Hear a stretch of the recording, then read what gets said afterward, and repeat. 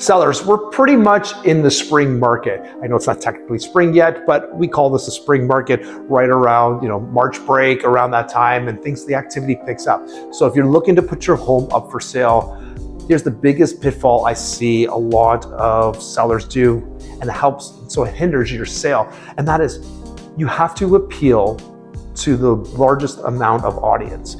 You got to take some of your own personality out. So what do I mean by that? Well, I'm saying, like, if something is too stark, if say you love the color green, I know you love the color green, but you shouldn't paint your whole house green. I get it. You got to take your pictures down of your family. It's not personal. You got to stager. Somebody knows who's been in tons and tons of homes. What's the configuration that looks better for your home?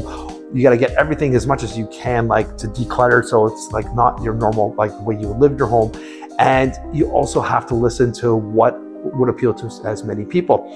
I heard so many times sellers come to me, like, like the generations, like older generation, unfortunately, say, well, I don't like this. And I had to remind them, like, well, we're not selling to you. This is not for you. This is for the buyer. And the demographic we're looking for is much younger as well. So you got to take yourself sometimes out of the equation. What is going to sell your home? You got to appeal to as many people. So bring in a professional who can help you do that.